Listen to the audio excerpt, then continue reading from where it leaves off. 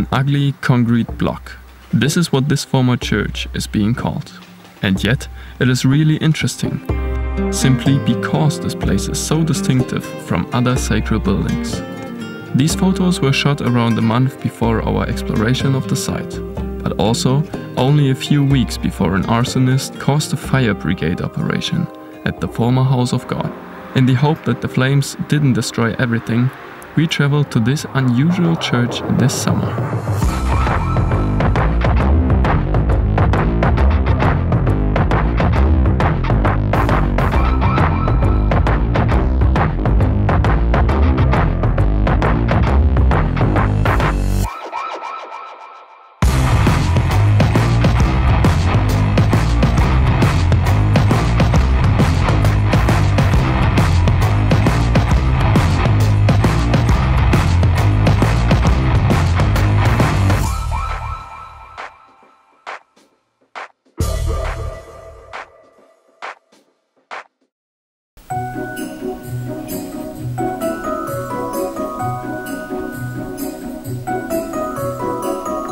It's that time of the year again.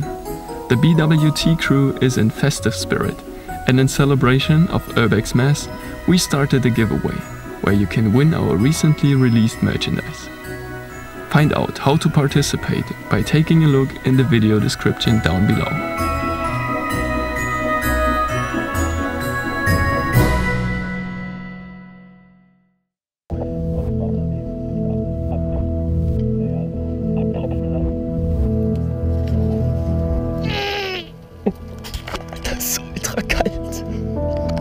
To avoid any unwanted attention, we had to take the most inconspicuous way to the property we could imagine. After measuring the pros and cons, we decided to wade through the water of the nearby small river.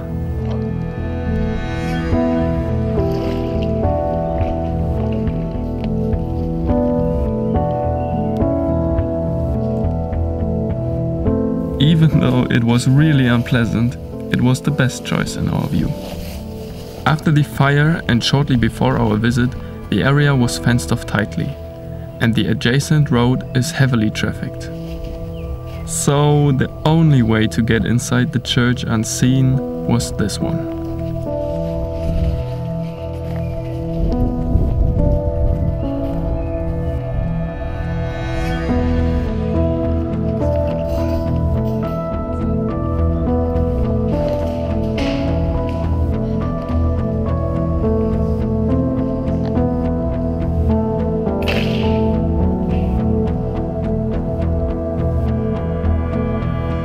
To our great relief, the damage by the fire wasn't as bad as we thought, although large parts of the building complex were already scarred by vandalism.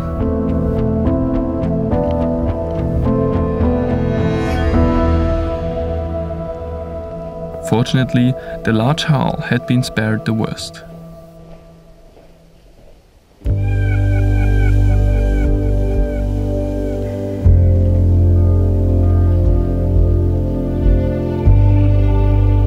A third crew member was already waiting inside, so the exploration could finally start.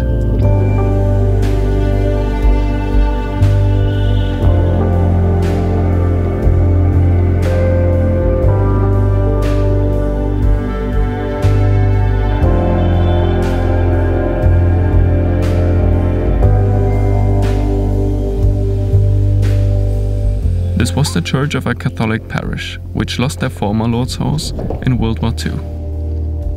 Back then, the building had been destroyed during an air raid. After that, it took around 40 years until the new church was built under the regime of the German Democratic Republic. The groundbreaking ceremony was in 1980. 2 years later, the building complex on the property of 5,000 square meters was finished.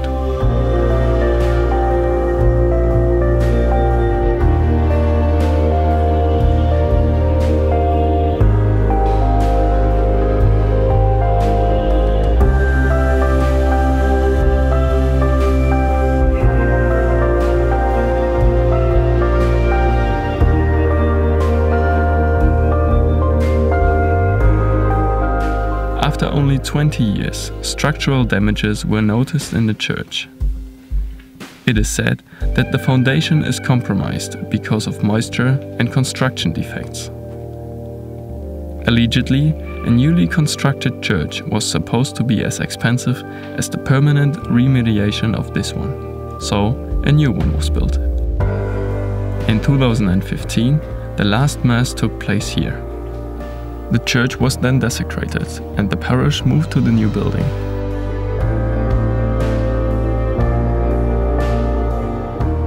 In the old house of prayer, you can even find a model of the new church. But the new one is quite controversial. It's ranked as the biggest new build of a church in Eastern Germany, and it costs around 30 million euros. So, the remediation of the old church would have been a lot cheaper.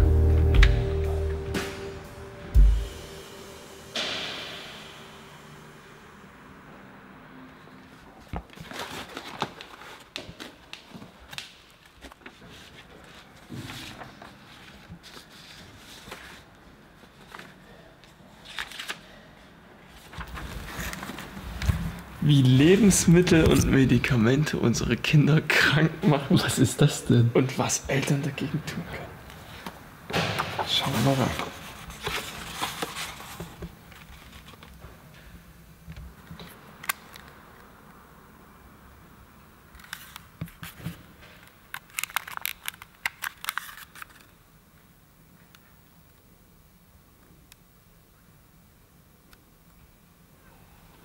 Oh, hier sind 69 Grad Fahrenheit drin. Ja. Anscheinend. Wow, hört sich richtig an wie ein F. Jetzt hören wir uns mal ein D-Moll an. Boah, Alter, gut Luft.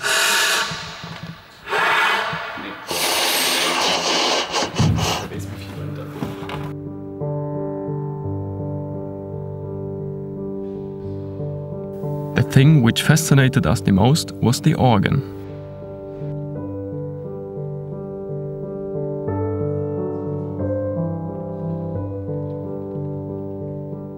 Unfortunately, the organ has been destroyed almost entirely by thieves. After the church was abandoned, there were a lot of housebreakings and thefts. Next to parts of the organ, even radiators and door handles were stolen by metal thieves, as well as a bell that weighed about 240 kilograms. It was around 80 years old and was part of the old church, which was destroyed in World War II.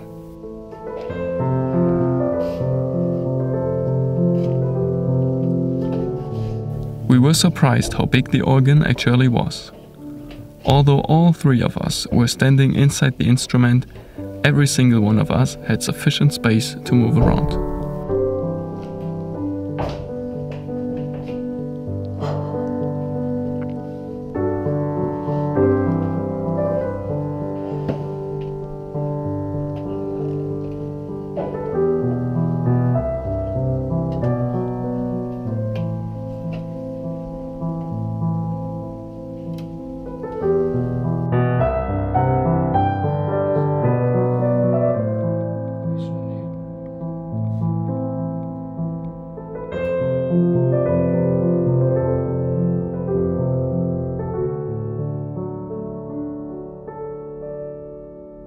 The building complex wasn't only used as a church, but also as a parish center.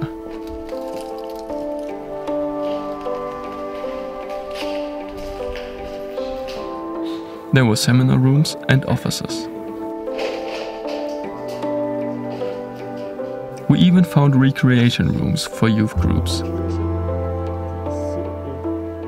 And apparently, there were apartments too.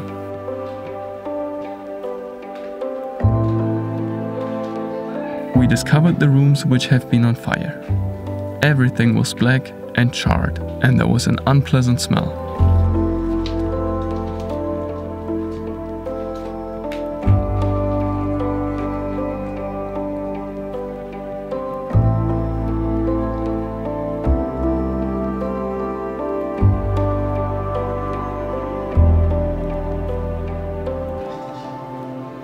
To To our surprise, there were price tags on some of the furnishings. As it seems, citizens could buy these when the facility closed down.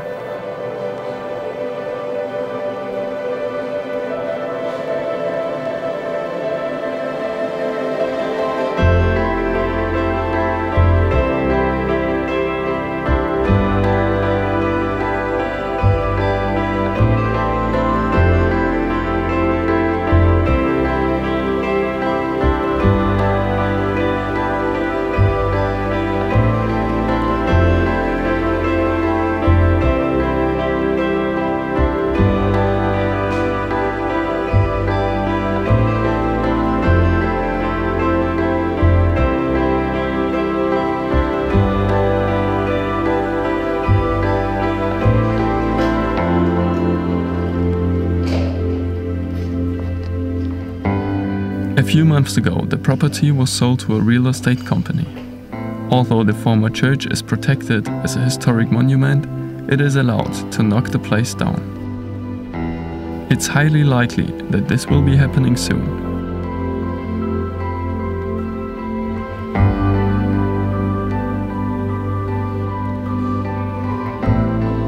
New housings could arise here, because rents in this neighborhood are increasing faster than in most other parts of the city. So as it seems, this church will fall victim to gentrification.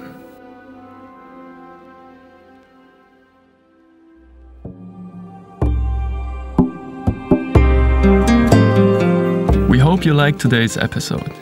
Did you already participate in our UrbeXmas giveaway?